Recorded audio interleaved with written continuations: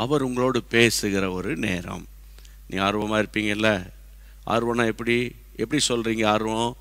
Bible, note, pen, bottle water, இதுதான் முழுமையான ஆர்வத்தோடு இருக்கிறவங்க. சரியா? அதனால் பிரியமானவர்களே, நம்ம ஆரம்ப காலத்தில் சும்மா பார்த்துட்டே இருந்தோம். இப்போ பார்வையாளர்கள் இல்லையே, நம்ம எல்லாம் செயல் வீரர்களாக மாறிக்கிட்டு இருக்கிறோம் இல்லையா? ஆண்டவருக்கு மகிமை உண்டாகட்டும். கர்த்தருக்கு ஸ்தோத்திரம். இன்றைக்கு சில காரியங்களை தாவீதை பற்றி நான் கற்றுக்கொண்டதை உங்களுக்கு கற்றுக் கொடுக்கணும். ஜெபிக்கிறவங்களுடைய லைஃப் ஸ்டைல், அவங்களுடைய குணங்கள், அவங்களுடைய பிஹேவியர்ஸ், இதை தான் நம்ம படித்து கொண்டே வருகிறோம். இது நம்முடைய ஆவிக்குரிய ஜீவியத்தை கர்த்தருக்குள்ளே ஊன்றி கட்டி எழுப்பி கொண்டிருக்கிறது. தாவீது ஜெபிக்கிறவரா? எஸ் அப்படின்னு நீங்கள் சொல்வீங்க. சங்கீதம் 55:16-17 வசனத்தில் கர்த்தருடைய பிள்ளைகளை குறிப்பாக 17ஆம் வசனத்தில் அவர் சொல்லுகிறார், அந்தி சந்தி மத்தியான வேளைகளிலும் நான் தியானம் பண்ணி முறையிடுவேன், அவர் என் சத்தத்தை கேட்பார் அப்படின்னு அவர் சொல்லதை வைத்து அவர் தினந்தோறும் 3 வேளை ஜெபம் பண்ணுகிற ஒரு ஜெப வீரன் தாவீது. Okay, price God. ஆனால் இன்னொரு பகுதி இருக்குது, தாவீதினுடைய கேரக்டர்ஸ். ஏன் ஆண்டவர் என் இருதயத்துக்கு ஏற்றவன் என்று சொன்னார்? தாவீது எத்தனையோ சில தவறுகள்லாம் செய்தார் இல்லையா? தேவன் விரும்பாத காரியத்தில் ஈடுபட்டார். என்றாலும் ஆண்டவர் அவரை பார்த்து சொல்லுகிறார், என் இருதயத்துக்கு ஏற்றவன் என்று நான் கண்டேன் என்று ஆண்டவர் சொல்கிறார். அப்போ தாவீதுனுக்குள்ளே இருக்கிற ஒரு அருமையான குணங்களை பற்றி நான் ஆன்லைன் ப்ரேயரில் அப்படி கொஞ்சம் சொல்லிக்கொண்டே வந்தேன். நேரம் அதோடு முடிந்ததுனால மீத காரியங்களை இன்றைக்கு நான் உங்களோடு கூட சொல்ல விரும்புகிறேன். நீங்கள் வாசிக்க வேண்டிய வசனம் 1 சாமுவேலின் புத்தகம் 16ஆம் அதிகாரம், The book of 1 Samuel chapter 16 verse 23 வாசிங்க. ஆமென். அப்படியே தேவனால் விடப்பட்ட ஆவி சவுலை பிடிக்கும்போது தாவீது சுரமண்டலத்தை எடுத்து தன் கையினாலே வாசிப்பான். அதனாலே பொல்லாத ஆவி அவனை விட்டு நீங்க சவுல் ஆறுதல் அடைந்து சுகமாவான். பொதுவாக தாவீது கிண்ணறத்தை வாசிக்கிறவர், ஆடுகளுக்கு பின்னால் அலைந்து கொண்டிருந்தவர். அப்புறம் தாவீது ஒரு யுத்த வீரன், தாவீது ஒரு ராஜா. இப்படிப்பட்ட காரியங்கள் எல்லாம் நம்ம அடிக்கடி நம்ம பைபிளை வாசிக்கும் போது தெரிந்து கொள்ளுகிறோம், கேட்குறோம், பிரசங்கத்தை எல்லாம் பார்க்குறோம். இந்த இடத்துல தாவீதை குறித்து வசனத்தில் நம்ம வாசிக்கிறோம். தாவீது பிசாசுகளை துரத்துகிற ஒரு வலிமை பெற்ற, குறிப்பாக அவர் கிண்ணறத்தை எடுத்து அல்லது சுரமண்டலத்தை எடுத்து வாசிக்கும்போது அவர் வாசிக்கும்போது அந்த டியூன் அல்லது அந்த இசை, சுரமண்டலத்தின் இசையில் ஒரு தேவ வல்லமை கடந்து போய் சவுல் மேல் இருக்கிற அசுத்தாவியே அலறி ஓடுது. அப்போ இந்த ஊழியத்திற்கு விடுதலையின் ஊழியம் என்று பெயர் கொடுக்கலாம். விடுதலையின் ஊழியத்தை செய்த மனிதன் அவர். யுத்த வீரன் மட்டுமல்ல, யுத்தம் என்றாலே நம்ம ஜெபத்துக்கு அடையாளமாக பேசுகிறோம். இந்த நாட்களில் நமக்கு மாம்ச பிரகாரமாக யுத்தம், அது தேவ சித்தம் அல்ல. மாம்ச பிரகாரமாக நம்ம ஒருவருக்கு விரோதமாய் கமெண்ட் கொடுக்கறது தேவ சித்தம் இல்லை. நம்ம ஆவிக்குரிய ரீதியாக ஒவ்வொரு காரியத்தை அணுகணும். அந்த வகையில் தாவீது ஒரு யுத்த வீரன் என்று சொல்லும்போது, ஆண்டவரே என்னை ஒரு ஜெப வீரனாக மாற்றும் என்று நம்ம கேட்குறோம். அது கரெக்ட். ஆனால் ஜெப வீரனாகிய, அல்லாவிட்டால் யுத்த வீரனாகிய தாவீதுக்குள்ள பிசாசுகளை துரத்துகிற ஒரு கிருபை இருக்குதே. அப்போ இதிலிருந்து ஆண்டவர் என்ன பேச விரும்புகிறார்னா, நமக்கு ஜெபம் பண்ணவும் தெரியணும். பிசாசின் மேல் அதிகாரத்தை அவர் உங்களுக்குள்ளே கொடுத்திருக்கிறாரே, பிசாசுகளின் மேல் அதிகாரத்தை கர்த்தர் உங்களுக்கு கொடுத்திருக்கிறாரே, அந்த அதிகாரத்தை நீங்கள் பயன்படுத்தவும் தெரியணும். அதான் ரொம்ப முக்கியம். இன்றைக்கு அநேக குடும்பங்களை வாட்டி வதைக்கிறது பிசாசின் போராட்டங்கள், மிஸ் அண்டர்ஸ்டாண்டிங், தேவ சித்தத்தை புரியாமல் மனுஷிக ஆவியோடு போராடுகிறது. மனுஷிக ஆவிகளை வச்சுக்கிட்டு நான் சொன்னது தான் நடக்கணும், நான் எடுத்த டிசிஷன் தான் சரி அப்படின்னு சொல்லிக்கிட்டு, அது மனுஷிக ஆவி அல்லது மாம்சத்தின் எண்ணம். கர்த்தருடைய பிள்ளைகளை, நல்ல ஜெபிக்கிற பிள்ளைகள் கவனிங்க. நல்ல ஜெபிக்கிற பிள்ளைங்க, ஆவியில் நிரம்பி ஜெபம் பண்ணுற பிள்ளைங்க, பைபிள் வாசிக்கிற பிள்ளைங்க, தேவ ஜனங்கள் கவனிங்க. நீங்கள் என்னைக்கு ஜெபிச்சு ஜெபத்துக்குள்ள அபிஷேகத்துக்குள்ளே நீங்கள் வர ஆரம்பிச்சிங்களோ, சரியா, அபிஷேகத்துக்குள்ளே வர ஆரம்பித்து ஆவியில் நிரம்பி ஜெபிக்க ஆரம்பிச்சிங்களோ, உங்களுக்குள்ளே இந்த விடுதலையின் ஊழியம் கொடுக்கப்பட்டு விட்டது. என்ன இப்படி சொல்கிறீங்க? எனக்கெல்லாம் அப்படிலாம் ஒன்றுமே இல்லையே. ஏன் இல்லை அப்படின்னா, கர்த்தருடைய பிள்ளைகள் நம்ம வாஞ்சிக்கணும், நம்ம விரும்பணும், தாகத்தோடு கேட்கணும். கேட்கிற எவனும் தானே பெற்றுக்கொள்கிறான் அப்படின்னு ஆண்டவர் சொல்லியிருக்கிறாரு. கேட்கிற எவனும் பெற்றுக்கொள்ளுகிறான். கேளுங்கள் கொடுக்கப்படும். நம்ம சும்மா வெறும் ஜெபம் பண்ணிட்டோம், அந்நிய பாஷையில் பேசிட்டோம், நான் இப்போ பேசி ஜெபம் பண்ணி முடிச்சிட்டேன் அவ்வளோதான் அப்படின்னு நீங்கள் அந்த மட்டிலே நம்ம நிறுத்தி கொள்ளுகிறோம். ஒரு ஆத்துமாவுக்காக நீங்கள் ஜெபிக்க ஆரம்பிச்சிங்கன்னா, அந்த ஆத்துமா விடுதலை அடைகிற வரைக்கும் போராடி போராடி போராடி நீங்கள் ஜெபம் பண்ணிக்கிட்டே இருக்கணும். சில வீடுகளில் இந்த குடிகாரர்கள் பயங்கர பிரச்சனை பண்ணுவாங்க. அதனால் சில சகோதரிகள் சோர்ந்து போயிடுறாங்க, ஜெபம் பண்ணவே முடியல, எவ்வளோ ஜெபம் பண்ணாலும் இன்னும் பிரச்சனை கூடிக்கிட்டே போகுதுன்னு. ஆனால் சிலர் அவனுடைய தந்திரத்தை, அவனுடைய செயல்பாட்டை அறிந்தவர்கள் இன்னும் அதிகமாக ஜெபம் பண்ணி இன்னும் அதிகமாக ஜெபிக்கணும்னு போராடி அற்புதத்தை வாங்கியிருக்காங்க. உதாரணமாக, நான் கொஞ்ச காலத்துக்கு முன்னால் சொல்லியிருப்பேன், ஒரு பாஸ்டர் தன்னுடைய ஆலயத்தில் நடந்ததை சொல்கிறார். என்ன சொன்னாங்கன்னா, அந்த ஆலயத்தில் ஒரு கணவன் மனைவி 2 பேரும் அந்த சர்ச்சுக்கு போகிறாங்க. ஆனால் புருஷன் குடிகாரனாக மாறிட்டான். எவ்வளோ சொல்லி அவன் திருந்தவே இல்லை. ஆனால் மனைவியோ வாரக்கணக்கா மாதக்கணக்கா வருஷக்கணக்காக போராடு, ஆண்டவரே இந்த மனுஷனுக்குள்ளே இருக்கிற அந்த குடியின் ஆவியிலிருந்து அவர் எப்படியாகிலும் நீங்கள் வெளியே கொண்டு வரணும் ஆண்டவரே அப்படின்னு போராடி போராடி ஜெபம் பண்ணிக்கிட்டே இருக்கிற காலத்தில் ஒரு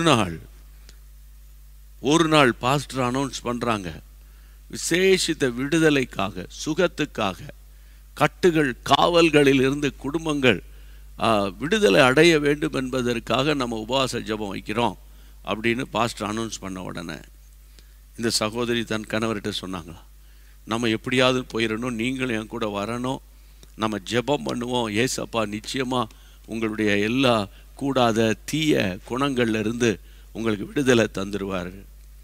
புருஷனும் சம்மதித்து சந்தோஷமாக போயிட்டாங்க ஆலயத்துக்கு.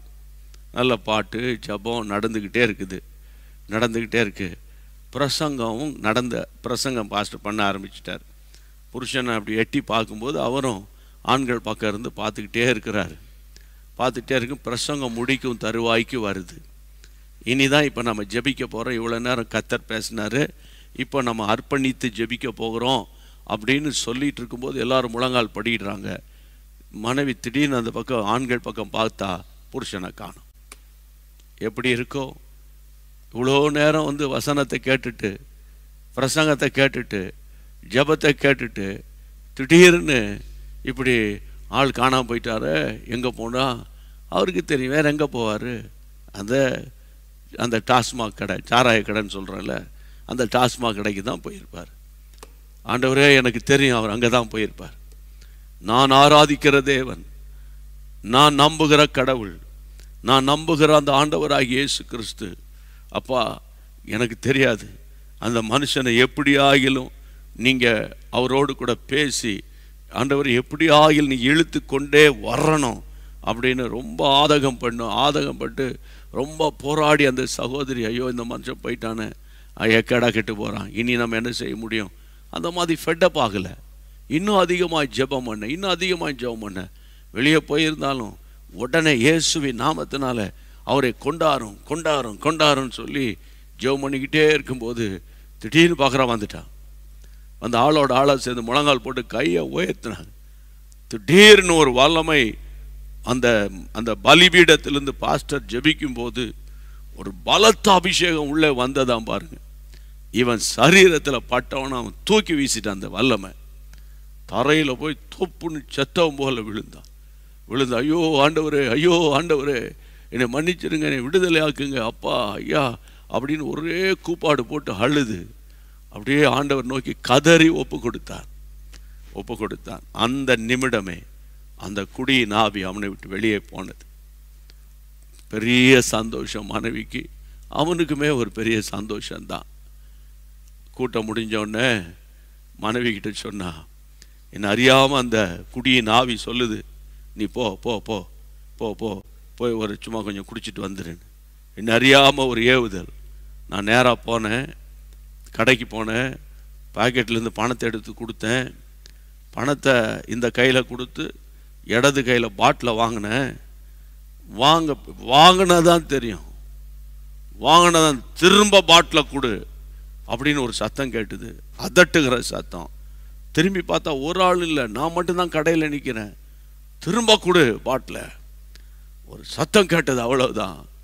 உடனே என்ன அறியாமல் திரும்ப பாட்டில் அந்த கடைக்காரர்கிட்ட கொடுத்துட்டேன். அவன் அப்படியா, வேண்டாமா, சரி இந்தாங்க பணம் வேண்டாம், பாட்டில் வேணான்னு விட்டுட்டு விட்டா போதுன்னு ஓடி வந்து முழங்கால் போட்டான். அதுதான் எனக்கு தெரியும், வேற ஒன்றுமே எனக்கு தெரியாது. இப்போது நான் ரொம்ப விடுதலையாக இருக்கிறேன், எனக்குள்ளே இருந்த ஒரு பொல்லாத கிரியை அழிக்கப்பட்டு விட்டது என்று கண்ணீரோடு மனைவியிடத்தில் சொன்னார். பார்த்தீங்களா, விடுதலைக்கு காரணம் மனைவியினுடைய போராட்ட ஜெபம். மனசை விட்டுறாதீங்க, சோர்ந்து போயிடாதீங்க. உங்களால் இயன்ற மட்டும் போராடுங்க. கர்த்தருடைய பிள்ளைகளே, அது ஒரு பெயின்ஃபுல்லாக தான் இருக்கும். ஆனால் நீங்கள் யாரை வேணால் கேட்டு பாருங்க, சாதனையாளர்கள், வேதனைகளை கடந்து வந்தவர்கள். மறுபடியும் சொல்லுகிறேன், சாதனையாளர்களெல்லாம் வேதனையை கடந்து வந்தவங்க தான் சாதிக்க முடியும். வேதனையே கடந்து, வேதனை இல்லாத வாழ்க்கை அது சாதனையான வாழ்க்கை இருக்காது. அதனால யார் யார் எந்தெந்த வேதனையான பாதையில் போய் கொண்டிருக்கிறீங்களோ நீங்க சாதனையாளராக மாறுவீங்க. என் கர்த்தர் உங்களோடு கூட இருந்து உங்களுக்காக யுத்தம் பண்ணுவார். ஆமென். எதுக்கு இந்த சம்பவத்தை சொல்லும்படி கர்த்தர் ஏவினார்? ஒரு விடுதலையின் ஊழியம் உங்க கையில கொடுக்கப்பட்டிருக்குது. ஏதோ கொஞ்ச நேரம் ஸ்தோத்திரம் பண்ணோம், கொஞ்ச நேரம் ஜெபம் பண்ணோம், நல்ல ஆறுதலாக இருந்தது, சாப்பிட்டோம், படுத்தோம், அப்படி விட்டுறாதீங்க. தொடர் ஜபம் விடுதலையை கொண்டு வரும். அப்போ தாவீதை எடுத்துக்கிட்டா, அவனை பார்க்க ஆடு மேய்ச்சிட்டு கிடக்கவன், அவன் ப்ரொஃபஷன் என்ன? அவன் சும்மா ஆடுகளுக்கு பின்னால் போவான். அதான் உலகம் சொல்லிச்சு. ஆனால் அவர் சுரமண்டலத்தை எடுத்து வாஸ்தா அசுத்தாவி அலகழிக்குது. அந்த தேசத்தில் அந்த கிஃப்ட் யாருக்குமே கிடையாதான் பாருங்க. எத்தனையோ பேர் வந்துட்டான் சுரமண்டலத்தை வாசித்தா, ஆனால் ஆவி போலியே. இவர் வந்து வாசிக்கும் போது தான் வசனம் சொல்லுகிறது, கர்த்தருடைய பிள்ளைகளே நீங்கள் அந்த சுரமண்டலத்தை வாசிக்கிறவனை தேடும்படி அவங்க போகிறாங்கன்னு 16ஆம் வசனத்தில் வாசிக்கிறோம். தேவனுடைய பிள்ளைகளே, அப்போ தேசம் முழுவதும் பார்த்தாச்சு, ஒரு பயலையும் காணும். ஆனால் தாவீது ஒருவனுக்கு மாத்திரம் அந்த கிருபை இருக்கு. விஷயம் என்னன்னா, சுரமண்டலத்தில் வாசிக்கிறதில் தேறினவனாய் இருந்தான் என்று சொல்லப்பட்டிருந்தாலும் அந்த சுரமண்டல இசையில் அல்ல, சுரமண்டலத்தை வாசிக்கிறவனுடைய கையில தான் கிருபை இருக்கு. கையை வைத்து ஆண்டவரை ஸ்தோத்திரம் பண்ணுங்க. அப்போ தேவனுடைய பிள்ளைகளே, அப்போ இந்த நாட்களில் தாவீதினுடைய குணங்களில் ஒன்று, அவர் விசேஷித்த கிரேஸ் அவர் மேலே இருந்ததுன்னா அவர் சுரமண்டலத்தை என்ஜாய் பண்ணி வாசிப்பார். அவர் லைஃப் அது, அவர் லைஃப். சும்மா தேவனை ஆராதிப்பதற்காக சுரமண்டலம் அல்ல, தன் வாழ்க்கையை அர்ப்பணித்து ஆராதிக்கும் போது அங்கு ஒரு மகிமை இறங்கி வருகிறது. அந்த மகிமை தான் சவுல் ராஜாவுக்கு விடுதலை கொடுத்தது. இன்றைக்கு எல்லார் கைகளை உயர்த்தி, ஆண்டவரே, எல்லாரும் ஜெபம் பண்ண போகிறோம். சில நிமிட நேரம் ஜெபம் பண்ணலாம். ஆமாம், நீங்கள் எங்கே இருந்தாலும், ஆண்டவரே, நான் ஒரு சாதாரண ஜெப வீராங்கனையாக இல்லை, நான் சாதாரண ஒரு ப்ரேயர் வாரியர் அல்ல, நான் சாதாரண 10Kயில் இருக்கிறதல்ல, நான் சும்மா மிட் நைட் ப்ரேயர் வாரியர் சும்மா பேரை கொடுத்துருக்கேன். நான் ஒரு ப்ரேயர் ஃபார் லீடர்ஸ் குரூப்பில் நான் இருக்கிறேன், அவ்வளோதான். அப்படிலாம் நீங்கள் நினைக்காதீங்க. ஆமேன், நீங்கள் எந்த குரூப்லையும் இல்லை, ஆனால் நீங்கள் ஜெபிக்கிற ஒரு பிள்ளைங்க. உங்க ஜெபத்தை நீங்க அற்பமா எண்ணாதீங்க. மறுபடியும் சொல்றேன், உங்கள் ஜெபத்தை நீங்க அற்பமா எண்ணாதீங்க. நீங்க ஆவியில நிரம்பி கர்த்தரை ஆராதனை செய்து பாருங்க. ஒருவேளை இன்ஸ்ட்ருமெண்ட் வாசிக்காத ஆட்களா இருக்கலாம், கீபோர்டு கிட்டாரு வாசிக்க தெரியாது, பாடவும் தெரியாதுன்னு வைங்க. உங்களுக்குள்ள இருக்கிற அபிஷேகம், உங்களுக்குள்ள விடுதலையின் அந்த வரத்தை செயல்படுத்த ஆரம்பிச்சிடும். உர்பாலா சாந்துலா துரமஹா ரமலா ஹதலா பௌரமஹபா. இயேசுவின் நாமத்தினால, இயேசுவின் நாமத்தினால, இயேசுவின் நாமத்தினால, இயேசு கிறிஸ்துவின் நாமத்தினால எங்க இருந்தாலும் என் கூட சேர்ந்து ஜெபிங்க. ஆண்டவரே, ஆண்டவரே, எனக்கு இந்த விடுதலையின் ஊழியத்தை கொடுங்க. ஆமென். கட்டுண்டவர்கள், ஆண்டவரே, சமாதானத்தை இழந்தவங்க, நிம்மதியற்றவங்க, எத்தனையோ ஆண்டாண்டு காலமாக தருத்தரத்துக்குள்ளே உழந்து கிடக்கிறவங்க, ஆண்டவரே, ஆண்டவரே, தீராத நோய்களில சிக்கி கிடக்கிறவங்க, ஆண்டவரே, ஆண்டவரே, சரீர பலகீனத்தோடு இருக்கிறவங்க யாரா இருந்தாலோ அவர்களுடைய விடுதலைக்காக, அவர்களுடைய சுகத்துக்காக ஜெபிக்கக்கூடிய ஒரு ஆவியை இயேசுவே எனக்கு தாரும். கேளுங்க, இயேசுவே எனக்கு தாரும், அந்த ஆவி எனக்கு தாரும், அந்த ஆவி எனக்கு தாரும். ஷபாலா தீனா மஹதுலஹா. அந்த கிருபை என் மேல இறங்கட்டும். ஆமென். அந்த கிருபை என் மேல இறங்கட்டும். இயேசுவின் நாமத்தினால் அந்த கிருபை என் மேல இறங்கி வரட்டும். இயேசு கிறிஸ்துவின் நாமத்தினால் அந்த கிருபை இறங்கி வரட்டும். அந்த தயவுள்ள கிருபை இறங்கி வரட்டும். விடாதீங்க. ஆண்டவரே, எனக்கு இந்த ஆண்டவரே டெலிவரன்ஸ் மினிஸ்ட்ரியை கொடுங்க. நான் ஆமாம், உங்களுக்கு ஒருவேளை வயசாயிருக்கலாம், நீங்க வெளியெல்லாம் எங்களை மாதிரி டிராவல் பண்ண முடியாத நிலைமையில் இருக்கலாம். நீங்க அறை கதவை பூட்டி யார் யார் பெயரை சொல்லி ஜெபிக்கிறீங்களோ, ஆமென், தேவன் தம்முடைய வல்லமையை அவர்கள் மேல் ஊற்றுவார். ஒருவேளை வெளிநாடுகளில் இருந்து இந்த செய்திகளை கேட்டுக்கிட்டு இருக்கலாம். ஆமென். எங்கேயோ இருந்து இந்த செய்தியை நீங்க கேட்டுக்கிட்டு இருக்கலாம். தேவனுடைய நாமத்தினால சொல்றேன், இயேசுவின் நாமத்தினால சொல்றேன், ஜெபிங்க, ஜெபிங்க, சோர்ந்து போகாமல் ஜெபிங்க. ஆமா ஆண்டவரே, ஆண்டவரே, நான் நல்லா ஜெபிக்கிறேன், அந்நிய பாஷைகளை பேசி ஜெபிக்கிறேன், நல்ல வசனங்களை சொல்லி ஜெபிக்கிறேன், ஆண்டவரை பாடவும் செய்வேன். ஆனா எனக்கு இந்த டெலிவரன்ஸ் மினிஸ்ட்ரி இல்லப்பா. இல்லைன்னு சொல்லாதீங்க. பரிசுத்த ஆவியானவருக்குள்ளதான் 9 வரங்கள் அடங்கி இருக்குது. பரிசுத்த ஆவிக்குள்ளதான் ஆமென் இந்த விடுதலையின் ஊழியம் அடங்கி இருக்கிறது. ராபாலா ரீகபூதரா ஷாந்தாலா தாலா பௌஹாலா துரா பஹாதாலா தாலா. சாத்தான் சொல்லுவான், உன் வீட்டிலே ஆகப்பட்ட பிரச்சனை, உனக்கே தீர்க்க முடியாத பிரச்சனை, நீ மற்றவங்களை என்ன விடுதலை பண்ண போறியா என்று சாத்தான் சொல்வது போல இருக்கா? அப்போ என்ன அர்த்தம்?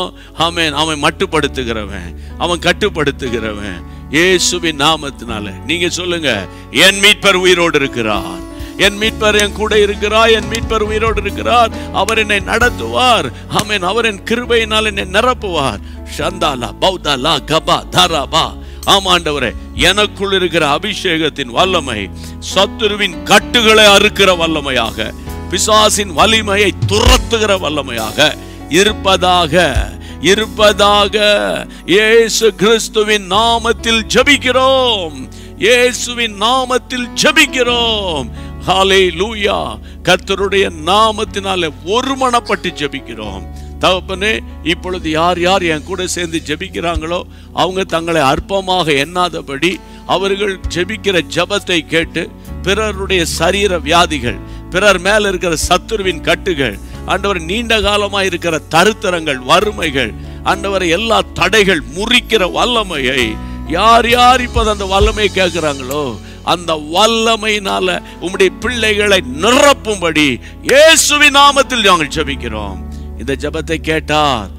கர்த்தருக்கு ஸ்தோத்திரம். இன்னொரு காரியத்தையும், தாவீதினுடைய குணங்கள், ரொம்ப முக்கியமான ஒரு குணத்தை நான் பார்த்தேன் பைபிளில். உங்கள் எல்லாருக்கும் தெரியும். அதை நம்ம வாசித்து தியானிக்கலாம், ஜெபிக்கலாம், ஒப்பு கொடுக்கலாம். சரியா? ஆண்டவருக்கு ஸ்தோத்திரம்.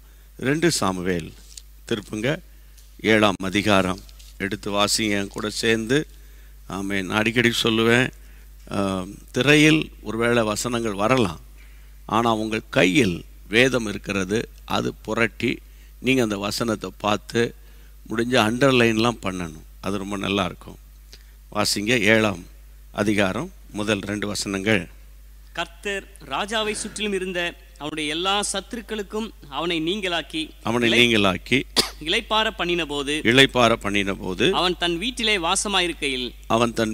வாசமாயிருக்கையில் ராஜா தீர்க்கதரிசியாகிய நாத்தானை நோக்கி பாரும் கேதுரு மரங்களால் செய்யப்பட்ட வீட்டிலே நான் வாசம் பண்ணி கொண்டிருக்கும் போது தேவனுடைய பெட்டி திரைகளின் நடுவே வாசமாயிருக்கிறதே என்றார். தேவனுடைய பெட்டி திரைகளின் நடுவிலே வாசமாக இருக்கிறதே என்றான். அடுத்த வசனம். அப்பொழுது நாத்தான் ராஜாவை நோக்கி நீர் போய் உம்முடைய இருதயத்தின் உள்ளபடி எல்லாம் செய்யும். நீ போய் உன் இருதயத்தின் விருப்பத்தின் படியெல்லாம் செய்யும். கர்த்தர் உம்மோடு இருக்கிறாரே என்றார். கர்த்தர் உம்மோடு கூட இருக்கிறாரே. கர்த்தருடைய பிள்ளைகளே, தேவன் ராஜாவை ஆசீர்வதித்து சத்துருக்களுக்கு நீங்களாக்கி அந்த ரெஸ்டிங் பீரியட், அந்த ரிலாக்ஸேஷன், சமாதானமான நாட்களில் இருக்கும்போது ராஜா பார்க்குற இவ்வளோ பெரிய கேதுரு மரங்கள், valuable tree, very expensive tree, அந்த கேதுரு மரங்களால் செய்யப்பட்ட அரண்மனையில் நான் வாசமாக இருக்கிறேன். ஆனால் என் ஆண்டவருடைய பெட்டி, கர்த்தருடைய உடன்படிக்கை பெட்டி எங்கே இருக்குது? அது அந்த கேர்டனுக்குள்ளே கிடக்குது, ஸ்க்ரீனுக்குள்ளே கிடக்குது, திரையின் மறைவிலே இருக்குது அப்படின்னு அவர் அங்கலாய்த்து சொல்றார். அப்போ கர்த்தருடைய உடன்படிக்கை பெட்டியை வைக்கிறதுக்காக ஒரு தேவாலயத்தை நான் கட்டுவேன், கர்த்தருக்காக ஒரு ஆலயத்தை கட்டணும் என்ற ஒரு வாஞ்சை, ஒரு தாகம், ஒரு ஏக்கம், ஒரு விருப்பம், ஒரு எண்ணம் தாவீதுக்கு உண்டானது. அப்போ தாவீதினுடைய குணங்களில் மிக முக்கியமான ஒரு குணம் கர்த்தருடைய ஆலயம் கட்டப்படுதல், ஆலயங்கள் கட்டப்படுதல். தேவனுக்கு மகிமை உண்டாகட்டும். இந்த நாட்களில் தென்னிந்திய திருச்சபையின் விசுவாசிகள், லுதரன் திருச்சபையின் விசுவாசிகள், கத்தோலிக்க மார்க்கத்திற்கு விசுவாசிகள், பொதுவாக இந்த மெயின் லைன் சர்ச்சஸ் என்று சொல்வோம், ஆங்கிலிக்கன்ஸ், பிரெஸ்பிட்டேரியன், பேப்டிஸ்ட், இந்த மாதிரி ஆலயங்கள்லாம் பார்த்தீங்கன்னா அந்த நாட்களிலேயே அந்த பழைய மிஷினரிமார்களால் பெரிய பெரிய இடங்களை வாங்கி பிரம்மாண்டமான கத்தீட்ரல் என்று சொல்லப்படுகிற பேராலயங்களை, தேவாலயங்களை கட்டினார்கள். கர்த்தருக்கு ஸ்தோத்திரம். என் அன்பு தேவனுடைய பிள்ளைகளே, ஆலயங்களை கட்டப்படுதல் ஒரு பெரிய ஆசீர்வாதம். இன்றைக்கு மற்ற எல்லா சபைகளுக்கும் ஆலயங்கள் ஆண்டவர் தருகிறார். சில சபைகளுக்கு ஆலயங்கள் இல்லை. ஆலயங்களுக்காக ரொம்ப நாளாக ஜெபம் பண்ணிக்கிட்டு இருக்கிறாங்க. சில தேவ மனிதர்கள் பிரயாசப்படுறாங்க.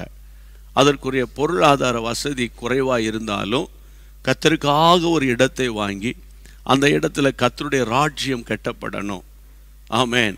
அதுக்கு கவர்மெண்ட் நமக்கு அப்ரூவல் கொடுக்கணும். கர்த்தருடைய கண்கள், மனுஷர் கண்களில் கிருபை கொடுக்கணும். அது கட்டுமான பணிக்கு எத்தனை கோடி தேவையோ அவ்வளோ பணத்தை ஆண்டவர் தரணும்னு பிரயாசப்படுறாங்க ஆலயம் கட்டுவதற்கு. கர்த்தருடைய பிள்ளைகளே, நான் அடிக்கடி வெனஸ்டேஸ் மிஷன் டே இல்லையா, ஊழியர்கள் சுவிசேஷ பணிக்காக, அதாவது மிஷினரி பணிக்காக ஜெபிக்கிற நாளில் ஆலயத்தை பற்றி நான் பேசுவேன். அப்போது சில தேவ பிள்ளைகள் உந்தப்பட்டு அந்த பயங்கரமான நக்சலைட்ஸ் அல்லது பயங்கர தீவிரவாதிகள், அளவிட்டால் கர்த்தருடைய ராஜ்யத்துக்கு விரோதமாய் செயல்படுகிற ஆவிகள் நிரம்பின கிராமங்கள், பட்டணங்களில் ஆலயங்கள் கட்டப்படுவதற்கு ஒத்தாசை அனுப்புகிறாங்க. தேவனுக்கு மகிமை உண்டாகட்டும். கர்த்தருடைய பிள்ளைகளே, தாவீதினுடைய இருதயம் கர்த்தருடைய ஆலயம் கட்டப்படணுங்கிற ஒரு இருதயம், ஆலயம் கட்டப்படணும். நீங்கள் தேவனுடைய பிள்ளைகளே, இதே சம்பவத்தை 1 நாளாகமம் 22க்கு திருப்புங்களேன். 1 நாளாகமம் 22:7 வாசிக்கலாம். Price God. 7 வாசிக்கலாம். வாசிங்க. அவனை நோக்கி, என் குமாரனே, நான் என் தேவனாகிய கர்த்தரின் நாமத்துக்கு ஒரு ஆலயத்தை கட்ட, நான் கர்த்தருடைய நாமத்தின் மகிமைக்காக ஒரு ஆலயத்தை கட்ட என் இருதயத்திலே நினைத்திருந்தேன். ஆனாலும் கர்த்தருடைய வார்த்தை எனக்கு உண்டாகி நீ திரளான ரத்தத்தை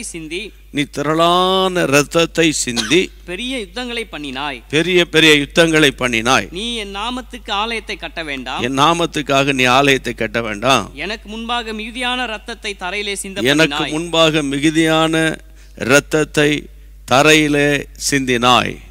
இதோ உனக்கு பிறக்க போகிற குமாரன் அமைதியுள்ள புருஷனாயிருப்பான்.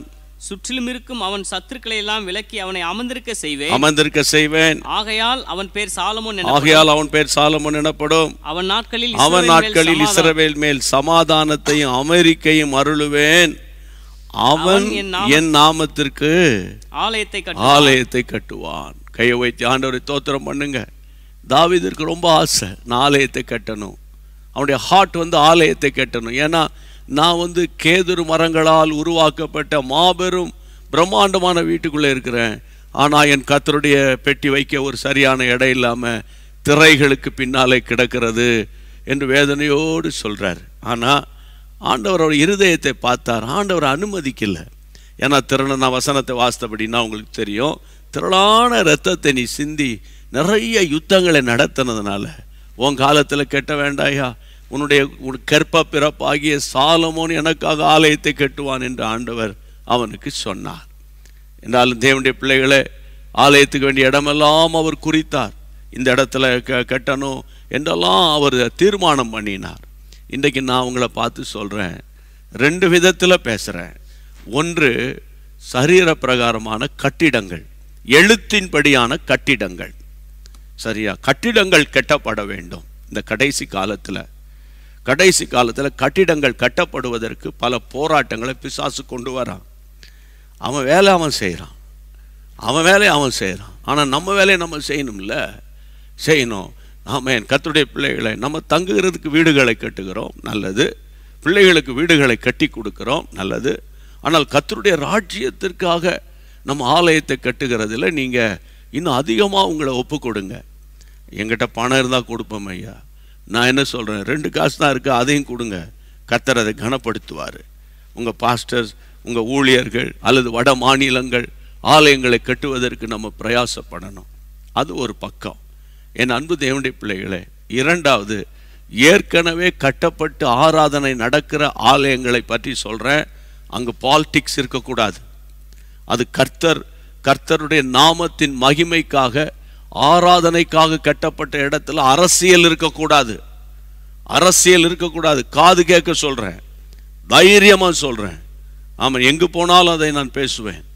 நான் செக்ரட்டரி, நான் ட்ரெஷரரு, நான் வைஸ் பிரசிடென்ட்டு, நான் கன்வீனர். ஓகே, பிரைஸ் காட், நல்ல ஊழியம் செய்யுங்க. அதுக்காக தான் கர்த்தர் உங்களை இந்த மாதிரி பொசிஷனில் கொண்டு வந்திருக்கிறாரே தவிர தேவையில்லாத அலிகேஷனை, ஒரு சுவிசேஷ ஊழியம் பண்ணணுமா அதுக்கு எதுக்கு, ஒரு மிஷினரிகளை அனுப்பணும் அது எதுக்கா? உங்கள் வீட்டு பணத்தையா கேட்குறாங்க?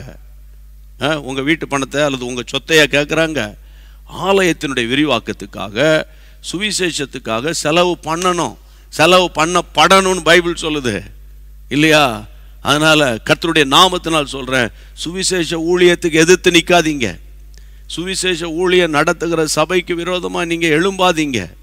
உங்களால் முடியலையா, பேசாம ரிசைன் பண்ணிவிட்டு எனக்கு இதிலெல்லாம் இன்வால்வ் இல்லை, சும்மா ஒரு பெருமைக்கு, பேருக்கு, புகழுக்கு, பந்தாவுக்கு நான் ஒரு செக்ரட்டரி, என் பேச்சை தான் அங்கே எடுபடணும் அப்படின்னா அதெல்லாம் நடக்காது. ரிசைன் பண்ணிட்டு நீங்கள் போய்ட்டு வீட்டில் போய் உட்காந்து வேறு ஏதாவது தொழிலாக தான் பாருங்கள். கர்த்தருடைய ராஜ்யத்தை கட்டுறது, ஆலயத்துக்குள்ளே பாலிடிக்ஸ் பண்ணக்கூடாது. ரொம்ப முக்கியம். கர்த்தருடைய சபைக்கு விரோதமாக எழும்புகிறவனை ஆண்டவர் பார்த்துக்கிடுவார். நம்பர் 1. இன்னொரு பக்கம், என் ஆண்டவருடைய பிள்ளைகளை, பைபிளில் வாசிக்கிறோம், நீங்கள் வாசித்து பாருங்கள். கர்த்தருடைய நாமத்தினால சொல்கிறேன், கர்த்தருடைய பிள்ளைகளே, அப்போஸ்தலர் 17ஆம் அதிகாரத்துக்கு வேதத்தை திருப்புங்க. மாஸ் மேடையில் ஏறி அப்போஸ்தலனாகிய பவுல் அன்னைக்கு ஒரு சூப்பர் மெசேஜ் கொடுக்குறாரு. அதில் 17ஆம் அதிகாரம் 24ஆம் வசனம் வாசிங்க. உலகத்தையும் அதில் உள்ள யாவற்றையும் உண்டாக்கின தேவனானவர், வானத்துக்கும் பூமிக்கும் ஆண்டவராயிருக்கிறபடியால், அவர் ஆண்டவராயிருக்கிறபடியால், கைகளினால் கட்டப்பட்ட கோவில்களில் அவர் வாசம் பண்ணுகிறதில்லை. அல்லேலூயா. கைகளினால் கட்டப்பட்ட கோவில்களில் என் ஆண்டவர் வாசம் பண்ணல. அப்போ எதுக்குடா போட்டு கோடியாக ரூபாய் போட்டு ஆலயம் கட்டுறீங்கப்பா அப்படின்னு இன்னொரு குரூப்பு கேட்கும். ரொம்ப பணத்தை செலவழிச்சிடக்கூடாதுன்னு ரொம்ப அக்கறை உள்ள ஒரு குரூப்பு கேட்கும். நல்ல காது கொடுத்து கேளுங்க. சபை கூடி வருவதற்கு ஒரு கட்டடம் வேணும். ஆமென். உலக மனுஷன் உலகப்புறம் என்னென்னமோ கட்டுறான். ஆலயத்தை கட்டுகிறது கஞ்சத்தனம் பண்ணாத. ஒன்று கொடு, இல்லைன்னா சத்தம் காட்டாமல் போயிருங்க. ஆலயத்தினுடைய ஊழியத்துக்கு எதிர்த்து நிற்கக்கூடாது. ஆமேன்.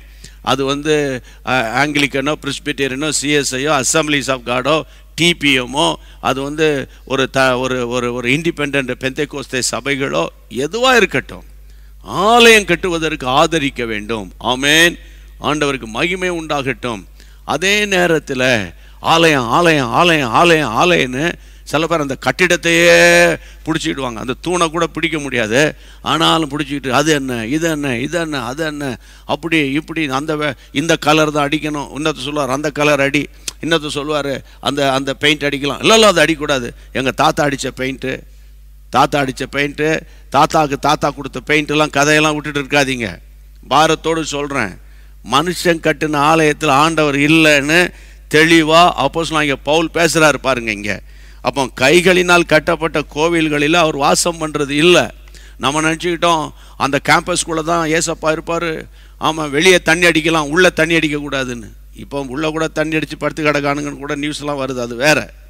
ஆனால் தேவனுடைய பிள்ளைகளே, ஆலயத்தில் அட்டகாசம் இருக்கக்கூடாது, ஆலயத்தில் வியாபாரம் இருக்கக்கூடாது, ஆலயத்தில் பரிசுத்தம் இருக்க வேண்டும்.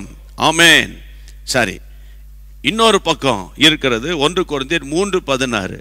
நீங்களே அந்த ஆலயம்ப்பா, நீங்கள் தான்ப்பா ஆலயம், நீங்கள் தான். அப்போ எனக்கு எதுக்குடா ஆலயம்ன்ட்டு வீட்டில் உட்காந்துடாதீங்க. கொரோனா காலத்தில் ஆலயம் பூட்டப்பட்டிருந்த காலத்தில் வேறு வழி இல்லாமல் ஆன்லைனில் கம்யூனியன் பண்ணிக்கிட்டு கிடந்தோம். இன்னும் அப்படி பண்ணிக்கிட்டு கிடக்காதீங்க. ஆலயத்துக்கு போங்க, ஞாயிற்றுக்கிழமை ஆராதனையில் தேவனை தேடுங்க. சரியா? ஆனால் அது just like a worship centre, ஆராதனை கூட மாத்திரமே தவிர அது வானத்துக்கும் பூமிக்கும் ஆண்டவராய் இருக்கிறவரை போய் ஆஃப்டர் ஆல் ஒரு 500 square feet, 1000 square feet, 2000 square feet இருக்கட்டும், அந்த ஆலயத்துக்குள்ள அவரை எப்படி அடக்கி வைக்க முடியும்? முடியவே முடியாது. சிலைகளுக்குள்ள அவரை எப்படி அடக்கி வைக்க முடியும்? முடியவே முடியாது. ஒரு போட்டோ ஃப்ரேமுக்குள்ள அவரை எப்படி அடக்கி வைக்க முடியும்? முடியவே முடியாது. தேவன் ஆவியா இருக்கிறாரு. அப்போ என்ன விளங்கி கொள்றோம்? நம்ம ஆராதிக்கிறதுக்கு நமக்கு ஒரு இடம் வேணும், அவ்வளவுதான். ஆனால் நம்ம தான் ஆலயா. 1 கொரிந்தியர் 3:16 படி நீங்கள் தேவனுடைய ஆலயமாய் இருக்கிறீர்கள். ஆமென். நீங்கள் தேவனுடைய ஆவி உங்களில் வாசமாய் இருக்கிற என்று அறியாது இருக்கிறீர்கள் என்று கேட்கிறாரு. அதனால தேவனுடைய பிள்ளைகள் ஆலயங்களை கட்டுவோம், நம்ம ஆலயங்களாய் மாறுவோம். தேவன் விரும்பாத பாலிடிக்ஸ் வேண்டாம். இன்னொருத்தரை பற்றி கையெடுத்து கும்பிட்றேன், தெரிஞ்சு ஒன்றுமே தெரியல, ஆமாம் ஆமாம் எனக்கு தெரியும் நான் பார்த்தேன்ற மாதிரி பேசுகிற நிறைய பேர் இருக்காங்க. அது அருவருப்பான ஒரு காரியம், அருவருப்பான. மற்றவனுடைய பாவத்தை குறித்து கேவலமாய் நீங்கள் பேசாதீங்க. அவன் பாவத்தை கர்த்தர் மன்னித்திருப்பார், யாருக்கு தெரியும்? ஆமென். அதனால தேவனுடைய பிள்ளைகளை, தேவனுடைய ராஜ்யத்தை கட்டுவோம், தேவனுக்கு பிரியமாய் நம்ம வாழ பிரயாசப்படுவோம். அப்போது கர்த்தருடைய நாமம் மகிமைப்படும். ஆமென், ஆமென். கர்த்தருக்கு ஸ்தோத்திரம். தாவீதினுடைய குணங்கள் ஆலயத்தை கட்டுதல், ஆலயத்தை கர்த்தருடைய இருதயத்தை பார்க்குறாரு. ஆனால் தயவு செய்து வேண்டாம்பா, உன்னுடைய மகன் கட்டட்டும் என்று அவன் மகனால் ஆலயம் கட்டப்பட்டது, தேவாலயம். என் அன்பு தேவனுடைய பிள்ளைகளே, இந்தியாவில் ஆலயம் இல்லாத இடங்களுக்காக ஜெபிங்க, ஆலயம் இல்லாத கிராமங்களுக்காக ஜெபிங்க. ஆலயம் கட்டப்படணும் ஏசப்பா. ஆமாம், இன்னைக்கு கூட ஒரு பாஸ்டர் சொன்னார், ஆலயத்தை விசுவாசத்தோடு கட்ட ஆரம்பிச்சிட்டோம் பிரதர், எங்களுடைய நீட்ஸுக்காக நீங்கள் ஜெபிங்க அப்படின்னு அவர் சொன்னார். அதனால் நம்மால் என்ற ஒத்தாசைகளை பண்ணணும். ஆமென். கர்த்தர் அதை பார்த்து கனப்படுத்துவார். தேவனால் கூடாதது ஒன்றுமில்லை. எல்லாரும் கைகளை உயர்த்தி ஜெபம் பண்ணிடுவோம், ஒப்பு கொடுத்துருவோம். ஜெபிக்கிறவனுடைய சுவாபம், ஆமாம், அவன் ஹார்ட்டில் எப்பவும் ஆலயங்கள் வளரணும், ஆலயங்கள் கட்டப்படணும், ஆலயங்களுக்கு இடங்களை கையகப்படுத்தணும், ஆலயங்களுக்கு சொந்தமான இடங்கள் வேணும். தேவனால் பிரேயர் சென்டர்ஸ் உருவாக்கப்படணும். ஆமென். தேவனால் பிரேயர் சென்டர்ஸ் உருவாக்கப்படணும். நம்ம ஜீசஸ் மீட்ஸில் ஹைதராபாத்தில் உருவாக்கப்பட போகிறது, இன்னும் ஆந்திராவில் ஒரு இடத்துல உருவாக்கப்பட போகுது. நம்மால் ஏன்ற அளவுக்கு ஜெப பிரேயர் சென்டரை உருவாக்கி மக்களை கூடி வந்து ஜெபிக்க வைப்போம், எழுப்புதலை காண்போம். Thank you Holi spirit of God. எல்லாரும் கைகளை உயர்த்துங்க. ஏசப்பா, இப்போ உங்களுக்காக ஜெபிக்காதீங்க தயவு செய்து. இந்த ஜெபம் முடிச்சுட்டு நான் உங்களுக்காக ஜெபம் பண்ணுவேன். இயேசுவின் நாமத்தினால எங்கள் பரிசுத்த பிதாவே, ஆலயங்கள் கட்டப்படணும், ஆலயங்கள் கட்டப்படணும். ஆண்டவரே, தாவீதினுடைய வாஞ்சை, தாவீது ஒன்று விடுதலையின் ஊழியத்தை செய்தார், அடுத்தது ஆலயத்தின் மேல அவருக்கு ஒரு வாஞ்சை. அதனால்தான் 122ஆம் சங்கீதத்தில் ஏசப்பா 1ஆம் வசனத்தில் கர்த்தருடைய ஆலயத்துக்கு போவோம் வாருங்கள் என்று சொன்னபோது நான் மகிழ்ச்சியாயிருந்தேன் என்று அவர் சொல்லுவார். அப்பா, ஆலயங்கள் ஆண்டவரே கட்டப்படணும். ஆமென், ஆலயங்கள் கட்டப்படணும். அதுக்கு நாங்கள் ஒத்தாசை பண்ண, நானே ஒரு ஆலயமாய் மாறணும், நான் நடமாடும் ஆலயமாய் மாறணும், கிறிஸ்துவின் அன்பை பேசுகிறவனாய் மாறணும், சுவிசேஷம் அறிவிக்கிறவனாய் மாறணும். இயேசுவின் நாமத்தினால 2 கையை நெஞ்சில வைங்க என்னை போல. ஏசப்பா, நான் என்னை ஒரு இவாஞ்சலிஸ்டா மாற்றுங்க. தாய்மார்கள் கேளுங்க, சுவிசேஷ ஊழியத்தை நான் செய்யணும், சுவிசேஷ ஊழியத்தை நான் செய்யணும். வாலிப தங்கச்சி, காலேஜில் படிக்கிற பிள்ளை, ஆமென், யூனிவர்சிட்டியில் இருக்கிறவங்க, ஹாஸ்டல்ல இருக்கிறவங்க, ஆமென், வேலை பார்த்துக்கிட்டே ஊழியம் செய்யணும். பட்ட சுவாபங்கள் எங்களுக்கு உண்டாவதாக, இயேசுவின் நாமத்தில் உண்டாவதாக. கர்த்தர் அப்படியே செய்யுங்க. Thank you Lord. இப்பொழுதும் கஷ்டத்தில் இருக்கிற குடும்பங்கள், இன்றைக்கு மனம் உடைந்து போய் ஜெபிக்கிற ஒரு கூட்டம் இருக்கிறதா பரிசுத்த ஆவியானவர் எனக்கு காட்டுகிறாரு. அதனால நான் ஜெபிக்கிறேன். யார் யார் மனம் உடைஞ்சு போயிருக்கீங்களோ வலது கையை உயர்த்திக்கோங்க. நான் பார்க்க முடியாது, ஒருவேளை திரையில என்ன பார்க்கலாம், என்ன பார்க்குறீங்களோ பார்க்கலையோ உங்களை கர்த்தர் பார்க்கிறாரு. கையை உயர்த்திக்கோ. மனம் உடைஞ்சு போய் இருக்கிறேன், வீட்டு பிரச்சனை, பிள்ளைகள் பிரச்சனை, இந்த வியாதி அல்லது பணம் இல்லை, சமாதான கேடு, ஒரு செட்டில் ஆக மாட்டேங்குது. ஆமாம், நல்ல ஒரு வியாபாரம், நல்ல ஒரு வியாபாரத்தில் ஒரு சரியான ஒரு எழுப்புதலை இல்லை, நான் ரொம்ப ஃபெட்டப் ஆகிருக்கிறேன். எல்லாரும் கைகளை உயர்த்துங்க. தகப்பனே, இந்த பாரத்தை எனக்கு கொடுத்து ஜெபி நீங்க சொல்றீங்கப்பா, அதனால நம்முடைய சத்தத்துக்கு நான் கீழ்ப்படுகிறேன். யார் யார் வலது கரத்தை உயர்த்தி இருக்கிறார்களோ அவங்க கரங்களோடு உங்க காயப்பட்ட கரம் இப்பொழுது தொடுகிறது, பலப்படுத்துகிறீங்கப்பா. உமக்கு ஸ்தோத்திரம் ஆண்டவரே. ஹல்லேலூயா. உன் நினைவுகள் என் நினைவுகள் அல்ல, உன் வழி என் வழி அல்ல என்று கர்த்தர் உனக்கு சொல்லுகிறார். உன்னுடைய நினைவு உன் வழியெல்லாம் காட்டிலும் அவருடைய வழி நினைவெல்லாம் மேலானவை, மேலானவை. அதனால கரங்களை தட்டி ஸ்தோத்திரம். என் ஜெபத்துக்கு பதில் வந்துருச்சு. ஆமென். இன்று முதல் நான் ஒரு பெரிய ஆசீர்வாதத்தை நான் காண்பேன். ஆமென். என் காரியங்களை கர்த்தர் வாய்க்க பண்ணுவார். வாயை திறந்து அறிக்கை பண்ணுங்க, என் காரியத்தை கர்த்தர் வாய்க்க பண்ணுவார். இயேசுவின் நாமத்தில் வாய்க்க பண்ணுவார். இயேசுவின் நாமத்தில் வாய்க்க பண்ணுவார். பெரியோர் முதல் சிறியோர் வரைக்கும் டெலிவிஷனுக்கு முன்னாலே பாண்டவர் நின்று உட்கார்ந்து கேட்டுக்கொண்டிருக்கிற அத்தனை பேரையும், ஆமென், செல்போனை வைத்து கேட்டுக்கிட்டு இருக்கிற அத்தனை பேரையும் உம்முடைய கைகளை ஒப்பு கொடுக்கிறேன். அப்பிரோஜனமான ஊழியன், கடமையை மட்டும் செய்கிறேன். உமக்கு ஒருத்தருக்கு மகிமை உண்டாகட்டும். இயேசுவின் நாமத்தில் ஜெபிக்கிறோம் பிதாவே. ஆமென், ஆமென்.